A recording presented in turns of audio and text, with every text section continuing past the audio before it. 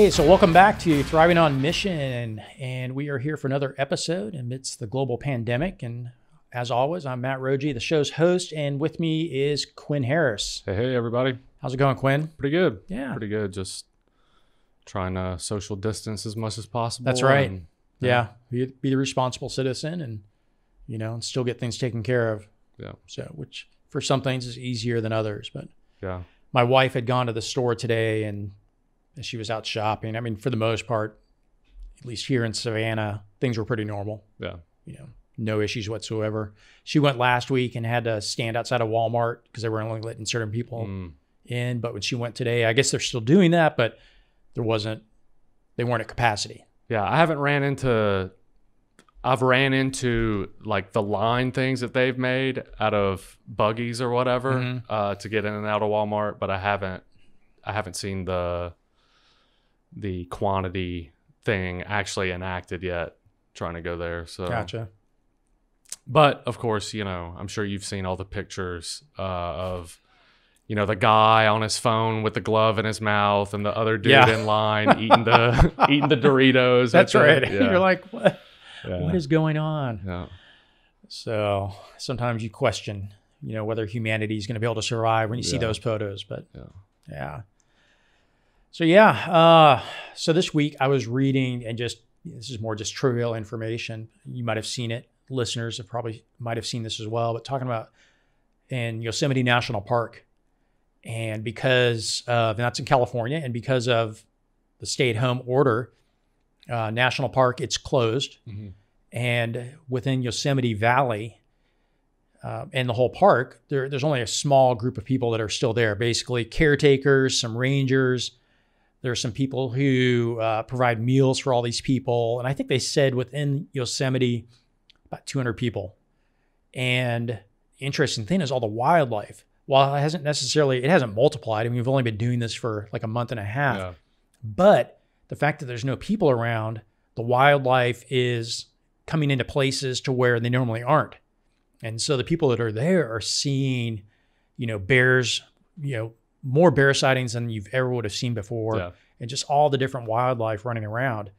And they say that's pretty cool.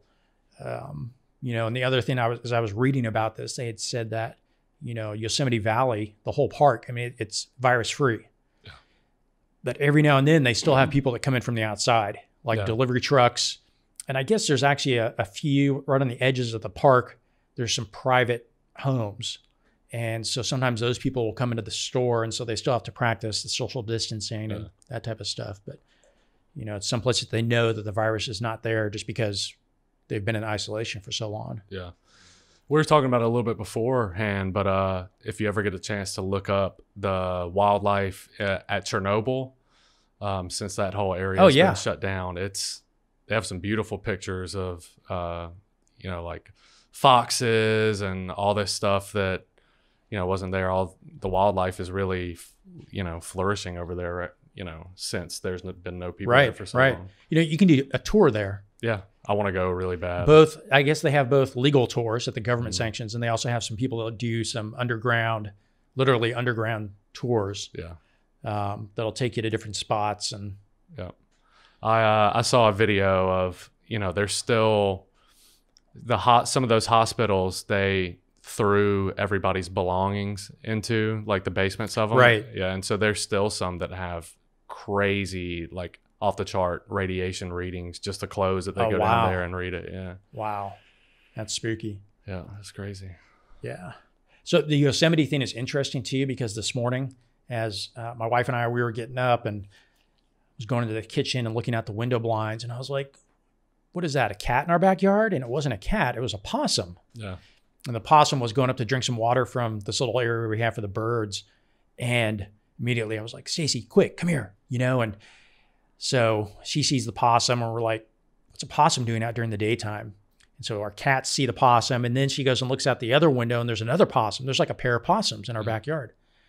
And so she went outside, she took some photos and some video, but I guess, again, it's funny because things like that, like possums and even deer, you think about with the amount of people that aren't driving, armadillos, the big thing here in the South, right?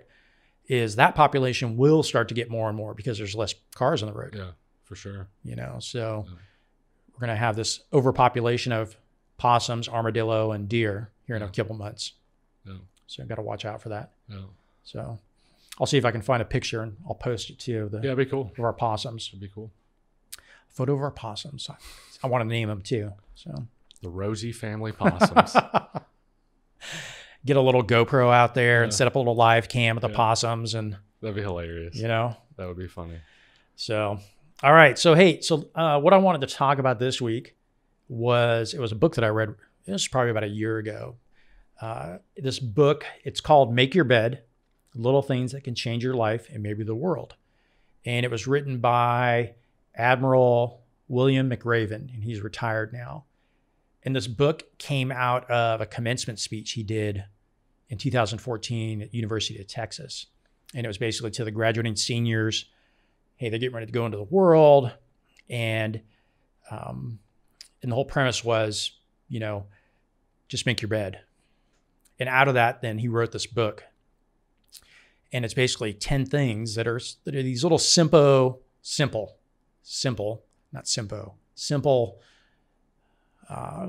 thoughts, if you will, of, you know, you could call it how to win at life, how to thrive, not just survive, how to overcome difficulties, things like that. And it's a short little book. You know, you could call it a coffee table book. It's probably, I bet you it's no more than 150 pages. You can read in a couple nights, and he's got 10 things in there. And so I just wanted to talk about those, especially just in light of, again, the situation we're in, because it's very relevant into a lot of things that people are facing, especially mentally right now. Yeah, for sure. Now, did you share that speech on Facebook or anything recently? I saw that within the last week. No, Yeah, I ran into it somewhere within the last week. Yeah. I mean, it went viral when it came out, and you can find it on YouTube. And in fact, I'll put a link to that with the show notes as well into the book. You know, for people that don't know, Admiral McRaven, he was a Navy SEAL. And basically he had been there, done that. When I had a chance to meet him and work for him a little bit, he was a 1-star admiral, and he eventually retired as a 4-star admiral. But and that was back in 2005 when I met him and had a chance to work for him. But he was probably most famous for the fact that he was the commander of JSOC in 2011 when they did the Osama bin Laden mission. And so he was the one that oversaw that whole thing. And, oh, cool. But, you know, from the small interaction that I had with him, and which I think is, you can see it in his speech, you can see it in this book, and also he just finished another book. He's just an incredible man.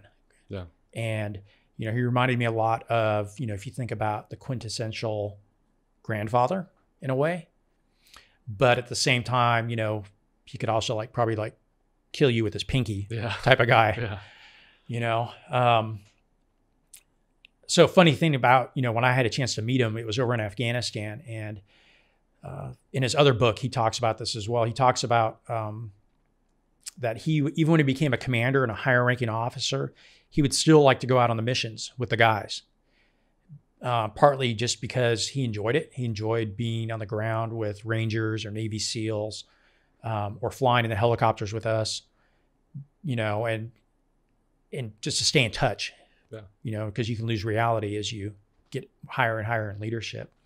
And obviously there's risk associated with that too. Yeah, you know, you're taking a 1-star admiral onto an objective where people got bad guys with guns and stuff like that. But, you know, he would still do that. And, you know, the things that I'd heard were when he would do that, you know, he was never in command. He was, but as far as the guy on the ground making tactical decisions, you know, he would say, hey, I'm going to be back here. I'm not going to, you know, but he would go in with a weapon and everything. And I met him because in 2005, he flew with us on a mission, and he wasn't in my aircraft. I was the lead aircraft, and he was in the jump seat of Chalk 2 with my friend Mike. And it was we were going to pick up a team of Green Berets, and we'd put him in a few nights earlier up in the mountains of Afghanistan and the Konar Valley, and we went to go pick him up. That was when I had my accident. And so the interesting thing is he was on the second aircraft, when we crashed. And you can imagine some of the chaos with radio communications and this and that. The people back at headquarters in the JOC, the Joint Operational Command Center, they were freaking out because they didn't know which aircraft actually crashed at that point. And they were obviously, they were worried about all of us. However, he warranted a little more worry, and I get it. Yeah. He was, responsible for a lot of things. And, but my friend Mike, he tells the story because again, they see the glow, they see the fireball come up and they don't know what's going on. And Mike is frantically on the radios trying to coordinate and figure out what's going on and, how we are and what can he do right now. And he said at some point during the first few minutes of this event occurring, he says that Admiral McRaven sort of, leaned forward a little bit in the cockpit in between the two pilots, put his hands on the pilot's shoulders and said, "Hey guys, just so you know, just when you get a chance, let the guys back in Bagram know that I'm okay. But as far as I'm concerned, you stay out here until you do what needs to be done. Yeah. Don't take me back because they say you got to bring me back." Yeah. Basically saying, hey, mission's first. Yeah. I'm not that important. Yeah. What's important are the guys on the ground. And I appreciated hearing that story.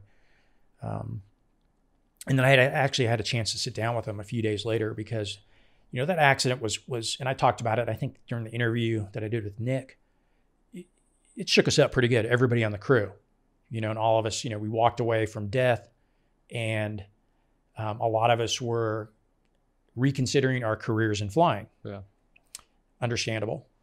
And there was, and again, our commanders, at the time, they were also encouraging us, though, to get back out and fly, get back on the horse, that metaphor. And so I guess the Admiral had asked how the crew was doing, and that was relayed to me. He's like, well, hey, why don't you have him just come up to my office for a little bit? I'll just sit down and talk with him. And it wasn't to say, hey, finger in the chest, you need to get back out there. It was like being around your grandpa. Yeah. And so he brought us into his office and, and it was a plywood building, like all the buildings were over in Afghanistan for us. And he sits us down on the couch and introduces himself and, gets around and how's everybody doing? And basically he just told us a couple stories of times to where he almost died. Yeah. And just talked about his struggles and his thought process of getting back out there. And a lot of it, as I reflect back in that conversation, a lot of the things he told us were one of these 10 things that he put in his book. Because he talked about when he was a younger officer in the Navy, as a Navy SEAL, that he had a parachute malfunction and basically broke almost every bone in his body. Wow. And they never thought he was going to be able to be operational again. This was right before 9/11 happened. And, but he went on to recover from that. But just talked about that going back out there and jumping again after going through that experience. Yeah. And then he talked about another experience to where he was in one of their boats in heavy seas and the boat got flipped and he was stuck underneath the boat and thought he was going to drown. And again, just the fear, the traumatic event and the things, but I really appreciated the fact that he took the time to sit down and talk to, the crew. Yeah. And basically to say, hey, look, man, I've been where you are. I know exactly what you're going through, and you have my sympathy, my empathy for that too. But there is a path forward, and so I really appreciated that from him. So when I saw this book came out and I read it, I was like, wow, that's pretty neat because he does go into these things that allow you to step forward from adversity. Yeah. Maybe this is a silly question. So whenever you're serving, are there guys like him that you hear about kind of thing? Like, are there like legends within the different branches of the military or anything like that? Like, is this someone that you would have heard about? No. Okay. No. I mean, I knew who he was just because he was in our chain of command. Yeah. But as far as like stories that you hear about, you don't hear those stories until after the fact. So like, usually like long after the fact. Yeah. And usually it's when they have stopped serving is when people will talk about them a little bit more. But there were some other guys, like in the 160th, there were still pilots on active duty who were in Mogadishu in in the 90s, and these are guys that did absolutely heroic things. And, after you're in the unit a while and you ran across them, people would say, oh, hey, that's Carl, he's Silver Star. He did that. And you're just like, oh my gosh. Yeah. Okay. That's what I was curious about. Yeah. Okay. Yeah. So things like, does occur.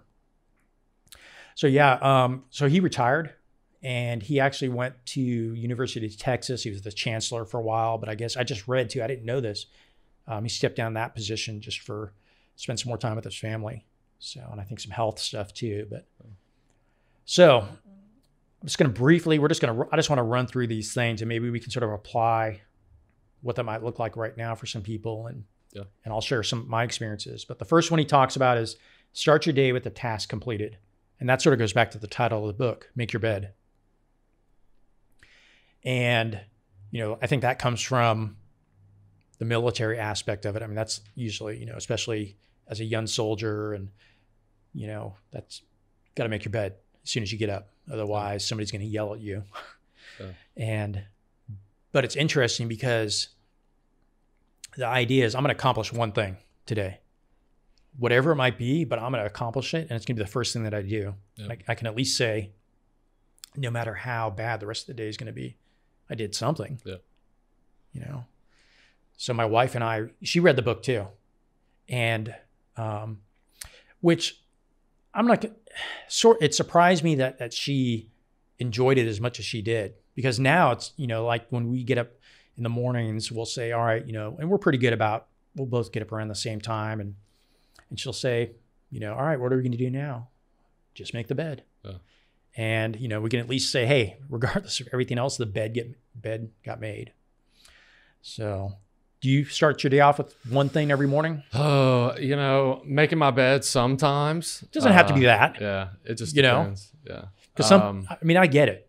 Yeah. Why make it if you're going to get back in it? Yeah. Nah, I mean, nothing really in particular, but I do understand for sure the benefit of doing it. I mean, the listeners may not know, but I've been, through multiple addiction recovery programs and such, and that is always rule number one whenever it comes to your area. Always make sure your bed's made. Right. And so, I mean, I get it. He even says it in the original, speech that, hopefully the idea is that completing this first task, the satisfaction that you get from it will motivate you to go to the next and then the next and the next. And it doesn't always work like that, but yeah. I guess I'm just I'm one of those guys that I hate how my mouth tastes all the time. Yep. So as many times, if I get in bed, if I get up to pee 4 times during the night, I brush my teeth every time. Right. So that's the first thing I'm doing every time. Gotcha. Okay. Yeah. And like I said, it can build from that point forward. Yeah. And, again, it's a mental game. Yeah. It really is. It is. And, start your day with the task completed. So the next one is you can't go at it alone. And I think, we can both relate to that from our stories, right? For sure. From addiction standpoint, from, for you and from, with post-traumatic stress but just even as a human, right? Of this idea of, and, as Christians as well, we're not made to do things in isolation. Yeah. Which is the hardest thing right now. Yeah, for sure. This idea that, the only interaction we can get with people for the most part is via Zoom. And I just read there's a new, Zoom burnout. Psychologists are calling it the next, something or other, I guess, but that idea that, it's okay to ask for help. It's okay to lean on each other and to be able to have those types of relationships with people. Yeah. Which is pretty foreign, I think, to most people.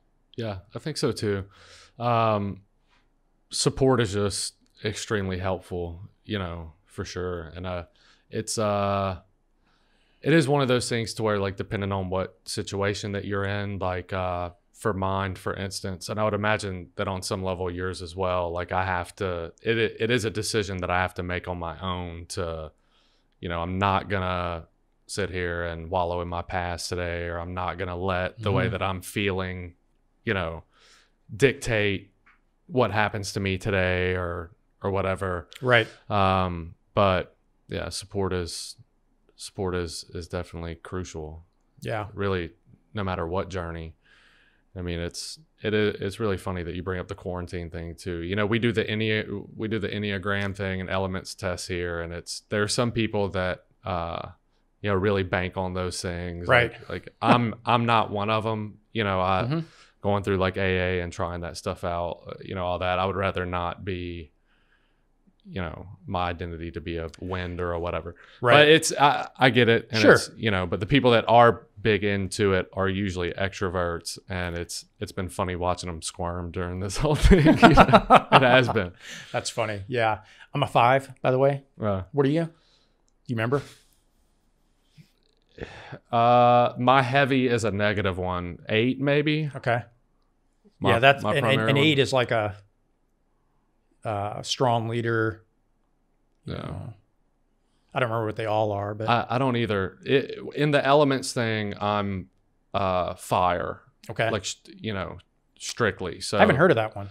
It's the same concept. You get like water, wind, fire, earth kind of thing. And so most people have some mix of both. I'm actually stubborn in whatever thing that it. Yeah. Okay. So. Interesting. Yeah. Interesting. So so that was the first. So start your day with a task completed. You can't go at it alone. And then the next one is only the size of your heart matters. And I definitely, get what he's saying, especially in this one in reference to, doing stuff in the military. And he relates it to his times of going through SEAL training, which, I think most people in America, you have to sleep under a rock to not have heard something about that. Yeah. And just that idea of, the willingness to, the grit, determination. Yep. And well, you talked about it just a second ago when you said we have to make a choice whether, or, am I going to stay home and wallow in my pity? Yep. Or am I going to take an active step, yep. To show heart, to show grit, determination, things like that. And that's going to look different from everybody, in a lot of ways. This fourth one is life's not fair, drive on. And I think about this, especially with the commencement speech. And I can't remember if he actually talked about this one in the commencement speech, but, especially with social media, everybody has a voice now. And, if you think that something is unfair, you can say, hey, it's not fair. I mean, we see that right now with the whole economic stimulus packages, and it's not fair for these people to get this and not fair for these people to get that type of stuff. But I think his point is acknowledge, hey, it's not fair, whatever it might be. And that doesn't mean that you necessarily ignore it, but if you let that occupy your thoughts, and so just acknowledge it, do what you can about it, but don't let it become this self-absorbing creature that takes over your whole thought process and move on. Yeah. It's one of the things that I struggle with the most, it really is. It's a daily thing for me a lot. Just I have to constantly remind myself, like whatever relief that, like even if I get the relief from, explaining to this person where they're wrong or, why this shouldn't have happened to me, or why, like it's not worth it, and it's not going to fix it. Right. So it's better to just move on. Yeah. But it's a hard one. Yeah. It's a hard definitely. one for me, for sure. Definitely. Which leads into this idea. He says his fifth one is failure can make you stronger. And I think, as Christians, we recognize immediately where that comes from. Yeah. That's a constant theme that we see that Jesus talks about, right? The fact that, suffering, and Paul writes about it, right? Suffering produces perseverance. Perseverance produces character. Yeah. which is going to make you stronger. Yeah. And again, it's the idea of making a choice. And again, we all have choices to make right now in our minds of how we're going to look at a situation. And in a failure, we can wallow in it. We can let it consume us. We can let it affect our thoughts in a negative way. Yeah.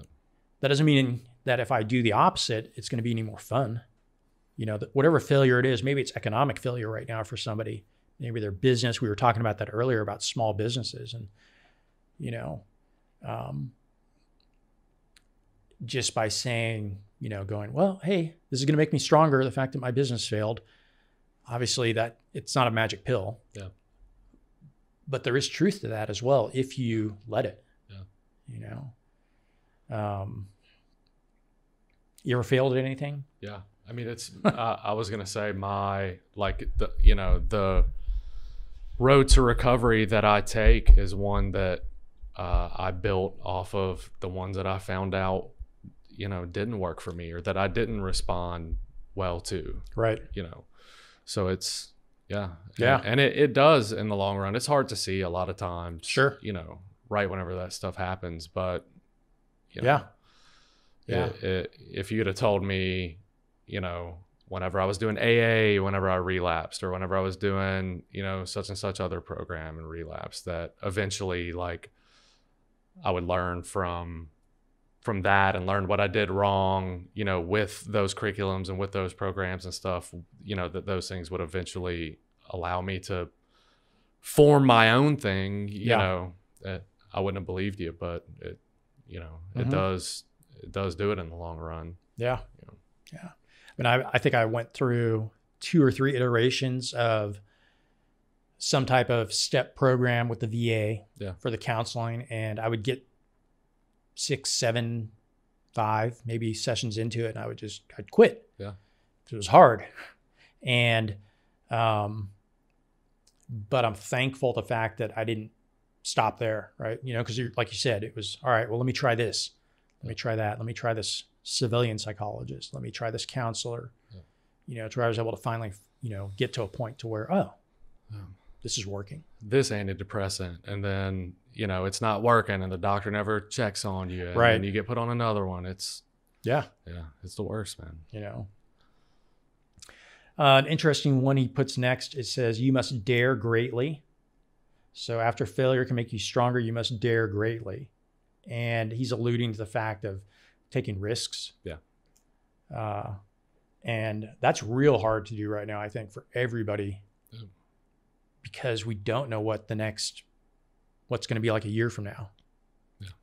Yeah. From a couple episodes ago, talking about, being resilient, because again, we don't know what this year is going to look like. And so what's this idea? You want me to take risks, and, it's got to be measured, I think. And I don't even know what that looks like right now, to be honest. What would that look like? To dare greatly in this environment, especially, if you talk again, economically, boy, that's a hard one for people. Oh yeah. I think, on a more personal, practical level, you can probably do some more things, but it's hard to. And again, because people are like, it's almost, you're rallying the wagons around you. You want to put up the walls around your castle and, sort of huddle in right now because you don't know what's going to come. But I can also see, just like doing this podcast, continuing to do this podcast, it's, I've read, generally podcast viewership is down across the board just because people aren't driving as much. They aren't in subways and where they normally listen to podcasts, the majority. And so, all right, well, that's okay. We've talked about this before because you have your own podcast. The church has a couple, that idea that, all right, well, I mean, if you're still having fun in doing it, don't let that affect, don't let viewership affect whether you're going to do this or not. Just take a risk, put yourself out there. Yeah. If you're consistent, people will see it, eventually. Sometimes it takes a little bit of time. Sometimes it takes a long time. But even right now, even small risks, like we were talking about earlier, like I desperately need a computer that video editing doesn't touch, right? You know, because as of right now, like I have all these nice gaming gear, but you know, after I've edited on it for 60 hours, like that puts a toll on this stuff. And so it's, you know, that's $1,000, but like with or without the stimulus check, I have the $1,000, but you know, I have to weigh what's the risk factor there, you know, like right. Get this new laptop, which I do need, and risk not having rent, or, you know, continue for my work to be slower than, you know, it has the potential to do by not getting it. It's strange. Yeah. That's a good example. You know, we finally just had to buy a new washer. It's probably been on its last legs for about 4 months. It literally sounds like there's a jet engine in our laundry room right now when it starts the spin cycle. And it's the bearing, I guess, in it, and which would cost basically as much as they quoted me at like $500 to get it fixed. And so it started to make some more funny noise that don't sound as good. And so, but it was that, do I want to get this thing now? Because I mean, it still works. There's some unknown in the future, you know. He talks about his seventh items and seventh chapter in the book. He says, you need to stand up to the bullies.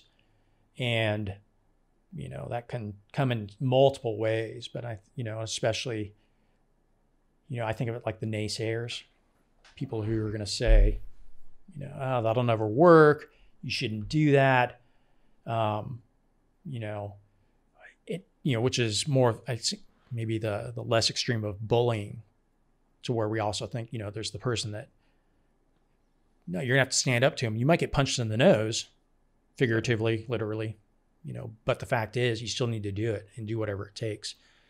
And I think that goes back to, you know, this idea of, you know, the Christian idea of, you know, God calls us to take care of the orphans and widows, because those are people that are highly exploitable.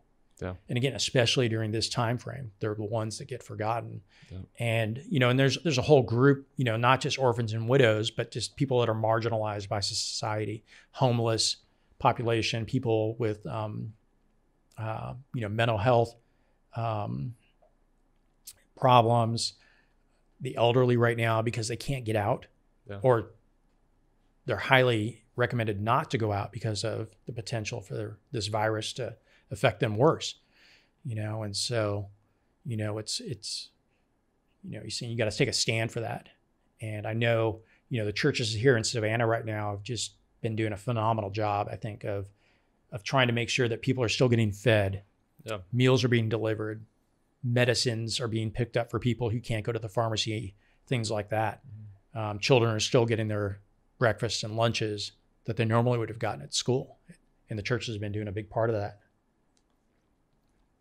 You know, he then talks about rising to the occasion, and, you know, and again, I think that the first thing that came to my mind as I was preparing the notes for this one, Quinn, was, you know, when you sort of called me out, you know, that's what I call it. But when you said, hey, you ever thought about doing something like this, what we're doing right now? It took somebody else to sort of look at and say, all right, yeah, you have potential, so you need to go ahead and try this. And then taking that risk of saying, okay, I'm gonna take it up a step, because you know, if we're not putting ourselves in situations to where we feel maybe a little ill-equipped, if we feel, you know, that, hey, maybe I'm not completely ready for this, then we're not going to grow. Yeah, for sure. You know, and so, you know, it's almost like looking at, all right, what's something I want to be? What's something I want to do? And go, all right, I'm going to start doing it. It might not work right away. It might not be perfect, but I'm going to take that chance. I'm going to step up and do that, whatever it looks like. The next one, give people hope. And especially now, right now, I mean, that's what the world needs, is hope. Yeah. That's what I need on a daily basis. I think, you know, that's probably something everybody says right now when they wake up in the morning. They just need hope. Yeah. And he's talking literally just about, you know, this idea of we live in a terrible, in a world that's really messed up, and, you should go out of your way to give people hope. And that's going to look differently for a lot of different things in a lot of different ways. But, the inverse of that is don't go out of your way or even, maybe absent-minded of trying to take hope away from people. Yeah. And that's mostly going to happen through our words. Yeah. And again, obviously, that's, if we look in the Bible, we look at what it talks about with that as far as, how much harm our words can do, and how we should be this beacon of hope. Yeah. Is what we have. And so just figuring out how to do that, especially in times of social distancing and isolation, stay-at-home orders, how do we give people hope? Don't turn on the news, that's for sure. Yeah, exactly. I've been checking it probably twice a day, but it's the same stuff. Yeah. And, more bickering between politicians, more cases, we don't know when the economy is going to open, all that stuff. Yeah. Yeah. Don't turn on the news. And the last one he has is never, ever quit. And, that comes from something that, in the SEALs, especially when they're going through their training, and, it's just don't quit. Whatever you do, don't quit. And, and I can reflect that through some of the training that I went through, which was nowhere close to what a Navy SEAL went through. But when I went for my assessment to go into the 160th, you have to do a swim test. And I mean, it's a fairly basic swim test, but it can still cause some anxiety and fear. But basically you've got, a flight suit, boots, a flight helmet. They put a vest on you and there's some weight in the vest, and they have you jump in the pool, and you do some different types of treading water. Yeah. And, I was told by somebody else, he said, hey, because I knew there was a swim test. It was no secret. And, he told me, he says, don't quit. And I go, but what if you don't quit? He says, if you drown, they'll pull you out and they'll revive you, but just don't quit. No matter what, don't quit. Yeah. And it's that idea. And you're like, wait, that just doesn't make sense. But in the sense of, I was just thinking right now, I was reading another article just talking about how teenagers right now, and just here in the United States and probably in other parts of the world too, with social isolation that they're having to go through, just the toll it's taking on their minds and their mental health, and we've talked about this before, but again, just in regards to other people who already either have started to go down that dark road or whatnot, of this idea is, I'm just going to call it quits. Yeah.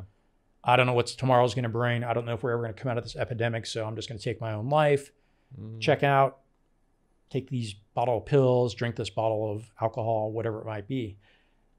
And which is the ultimate form of quitting. Yeah. And, to everybody out there, I think they should know that, no, don't quit. And, that's probably the most important thing is, especially again, in this time that we have, So those are the 10 things. I'll put a link. I'll list those as well, and put a link to the book. But man, it's a great book. Again, it's a small, maybe 150 pages. People can read it over, a night, read one a day. But if anybody else has ever read it, I'd be interested to hear their thoughts on it as well. Yeah. So, well, hey, that's what we got this week for Thriving on a Mission. And we'll be back next week again with another episode. Yeah. Thanks, Quinn. No problem. We'll see y'all next time. All right.